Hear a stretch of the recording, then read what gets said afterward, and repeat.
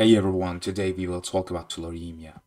Tularemia, also known as rabbit fever or deer fly fever, is a rare infectious disease caused by the bacterium called Francisella tularensis. This bacterium is highly infectious and can be transmitted to humans through various means, including bites from infected insects, direct contact with infected animals, inhalation of contaminated aerosols, and ingestion of contaminated water or food.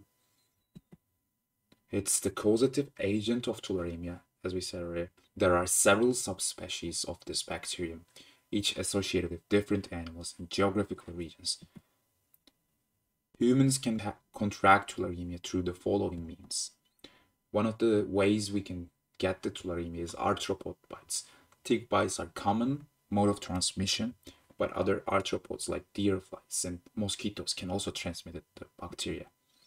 Contact with infected animals, for example, handling or consuming contaminated animals, especially rabbits and rodents, can lead to infection. Domestic animals and pets can also carry the bacteria. Inhalation of contaminated dust or aerosols, particularly in areas where the bacteria are present in the environment. Contaminated water or food also can cause it. Drinking water or eating food contaminated with the bacteria can lead the infection.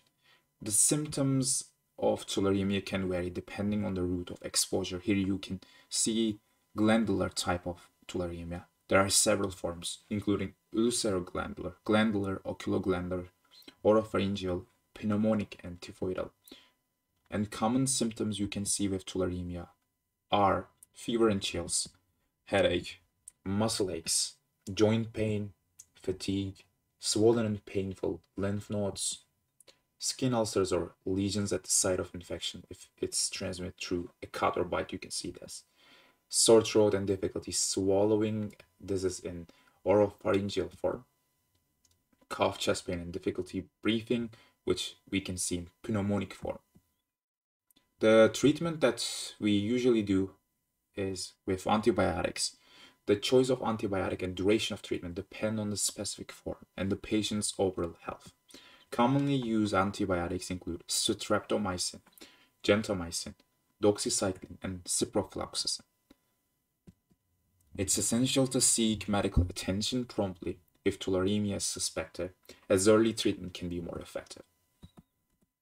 Additionally, preventive measures like avoiding contact with sick or dead animals, using insect repellent to prevent insect bites, and practicing good hygiene can help reduce the risk of infection. Thank you for watching this video. Don't forget to subscribe and share this video with your friends. And don't forget to watch our other videos like folliculitis, pharyngeal, how to detox pancreas fast. See you on the next one.